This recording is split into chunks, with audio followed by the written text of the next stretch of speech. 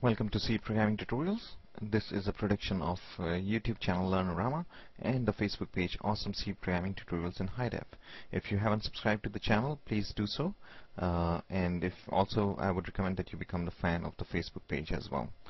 Okay, so we are actually in this tutorial we are actually learning how to create a very simple database. This is a continuation or part 2 of the previous tutorial. If you haven't watched the first part, please do so. The link of that of part 1 should be on the screen at this time.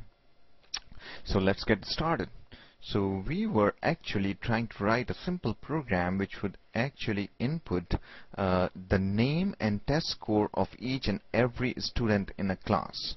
And the way we are planning on doing it is basically we are going to repeatedly ask the user to enter the name and test scores, and then after doing it for a given student, we basically ask the user if there are any more students, and we expect the user to input a Y or an N if either a Y or an N. If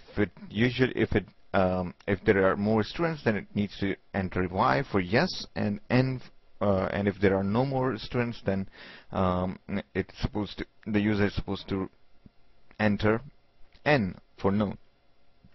And we are just printing it right here, and then after that we input that information, and this getCH function is going to basically input the only one character, and it will store whatever the user, whichever key the user has hit, into this variable, character variable answer. Okay, now at this point we will